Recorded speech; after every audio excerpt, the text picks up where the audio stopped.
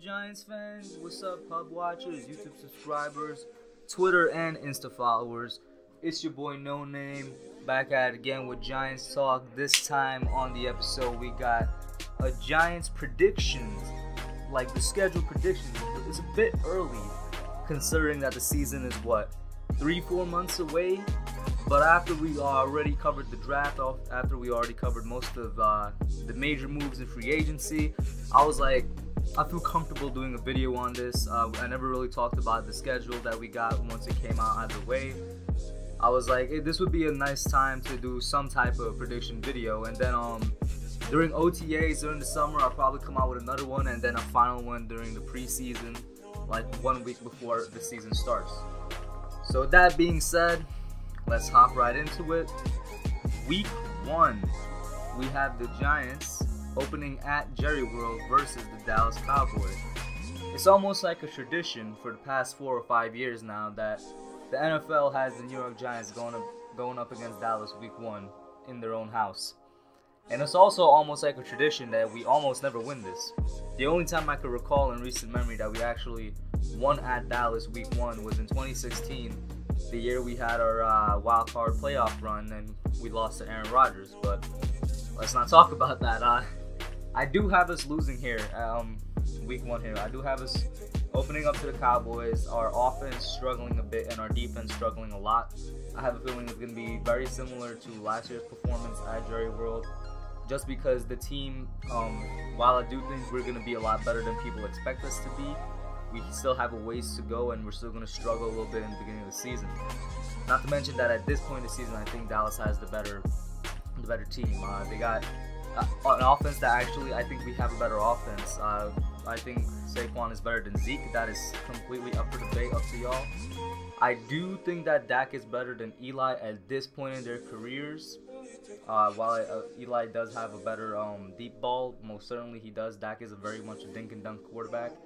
We have the better receivers overall versus them. The only good receiver they have is Cooper, maybe Michael Gallup. I don't know. You could throw it out there. With the signing of Devontae Adams too, maybe him. But I think we just have the better offense overall. It's going to come down to defense, which they certainly had the edge. So week 2 at home, we have the Buffalo Bills. This for me is an easy W. While the Bills did have a spectacular draft, they got Ed Oliver in the first round and somehow still snagged Jawan Taylor in the second round. And just off of that alone, they addressed 2 of their biggest needs. I think they're going to be a good team next year, but I don't think they're going to be a better team than us at the beginning of the season. So that's a W for us. Week 3 at the Buccaneers, we got Jameis Winston, and now coming out of retirement, Bruce Arians. This guy probably one of the best offensive masterminds in the history of the NFL. Just a quick note, if he can't fix Jameis, then nobody can fix Jameis. Like, I honestly thought the Bucs would have already given up on him by this point. Like, I really thought they would either let him go or not bring him back. I didn't expect him to be the quarterback for them going into 2019, if you asked me a couple months ago, whatnot. With that being said, I still think this is a W. I think we have a better team. Their defense is really coming on strong, but I see this as a W for us. Week 4 at Washington. Washington is unfortunately one of my sleeper teams. I really think a lot of people underestimate the strength of this Washington Redskins team when they're healthy. And when they were healthy last year, they were dominating the NFC East. They were like 6-2 or something like that before Alex Smith went down. So I really don't see any reason for them to just drop off a cliff unless the injuries to each player that was injured was really extremely serious and it affects them into this season. I don't see a reason for them to come back and be bad. So I have us losing to the Redskins here, our second loss in the division. And to end off the first 4 weeks, the Giants are 2-2. Heading into week 5, we have the Vikings visiting us. One team that I expect to have a bounce back season.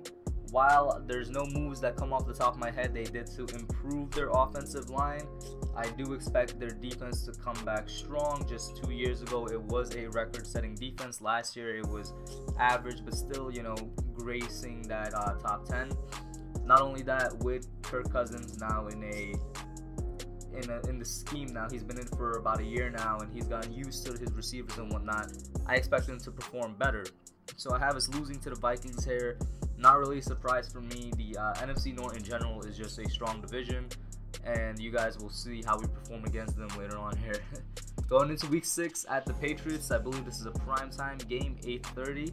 I have us winning, and if you were a longtime Giants fans, you should not be surprised, because it's not just it's like a meme and a joke that, yeah, Eli plays different when he plays against Tom Brady in the Super Bowls, but during the regular season also we've seen him take it to another level, like Goku going Super Saiyan Blue or something. Like, this guy plays, he has like 3 tiers of playing.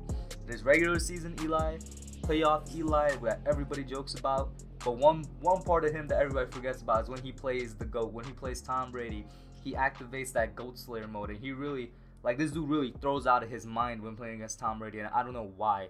Look at every regular season game that we played against him with Eli at our quarterback position, and you see he would give the Patriots defense absolute hell during those games. So I have us winning this. Not to mention, you throw in the fact that the Patriots usually start out slow at the beginning of their season. It also goes in our favor. Week 7, we have the Cardinals at home. This is another W for us. Arizona, a lot of people think they had a really good draft. Some people went as far to say that they had the best draft out of all the NFL teams. I think they had an alright draft, but I don't think they really improved their team that much, because as far as offensive line issues go, I still see them heading into the season with the same offensive line issues that they had last year. They didn't really address it in the way they needed to address it. They had one of the worst O-lines in the league. I can see Kyler Murray getting absolutely pummeled his rookie year. They have a lot of receiver depth, yes, but it's not as though all those guys are going to be on the field at the same time. I just think that they went after skill position a little too much in this past draft right here. I have us winning against them. Week 8 at the Lions. This is another L against the NFC North team. I know we're losing against them, but tradition, as I mentioned at the beginning of the video, one of the Giants' tradition is opening up against Dallas and losing against them. Another tradition is that we always have a weird game that we somehow lose. Like I like to call these like the Eli Manning games. And I say that because we play amazing in the first half, the offense is clicking in the first half, but for some reason it just dies in the second half. Or maybe it's the defense that just gives up on us in the second half, and we inexplicably lose.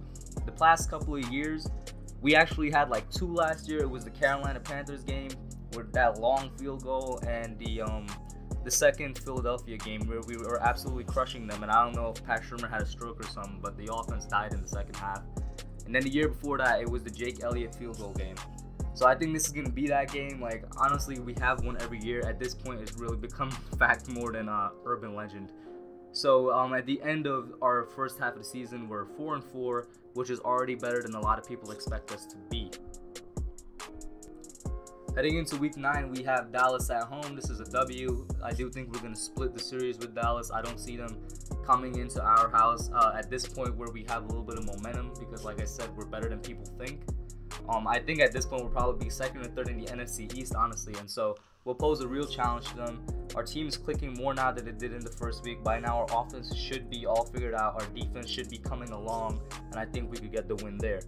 Week 10, we're at the Jets, and I put quotation marks when I said it, at the Jets, because this is really just a home game. We're not going anywhere. It's still at MetLife. And no matter how bad the Giants are and how good the Jets might be, we always win the Snoopy Bowl. I'm sorry if there's any Jets fans out there watching this right now, but I mean, we're not even the most dysfunctional team in New York anymore. At least I don't think we are, since the Jets fired their general manager after the draft. A stupid decision in my opinion. Why would you let the guy come in, draft his guys, and then fire him instead of firing him before so you could draft the guys you want? I don't know, man. The Jets always find a way to be second banana to the Giants. That's just my opinion.